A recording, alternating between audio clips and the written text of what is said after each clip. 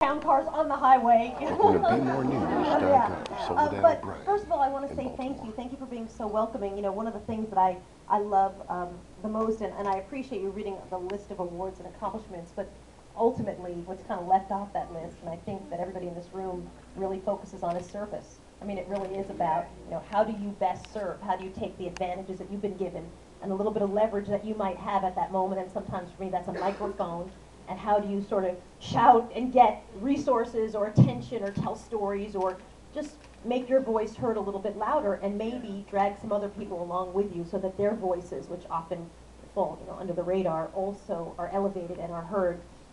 Diane, thank you times a million. It's so funny because when you look at what Diane focuses on and really puts her passion into, it's exactly what I do. I mean, it really is, you know, when it comes to empowering communities, that's what Black in America was about, taking a look at, you know, how do you look at education to empower a community and haul people into the middle class. When it comes to educating people about finances, that was Almighty Debt, our documentary about educating African Americans because of the clear roots between where we are today in a down economy and slavery, frankly. When it comes to really thinking about how we can use our voices and leveraging our voices, all the work that she does in placing Blacks and Hispanics on boards to make sure that our voices are heard around the table and in crucial and important ways at the right moments. I mean, it's like you're just Black and American, my next documentary. You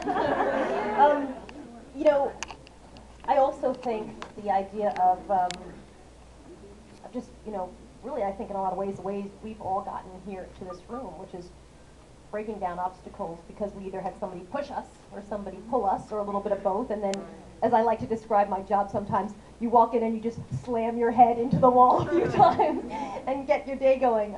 That also, I think, is what Diane does through her work. You know, she makes sure that the next generation of people will be more empowered and will make a real tangible change and really literally move the needle, which is what I try to do in small ways every day. So I just want to thank you for having me and letting me be part of your day-to-day. I wrote this book, or my memoir, because I really had heard a lot of stories about my mom. As Styles, you know my mom so well, um, and my mom hates talking about herself, as you know.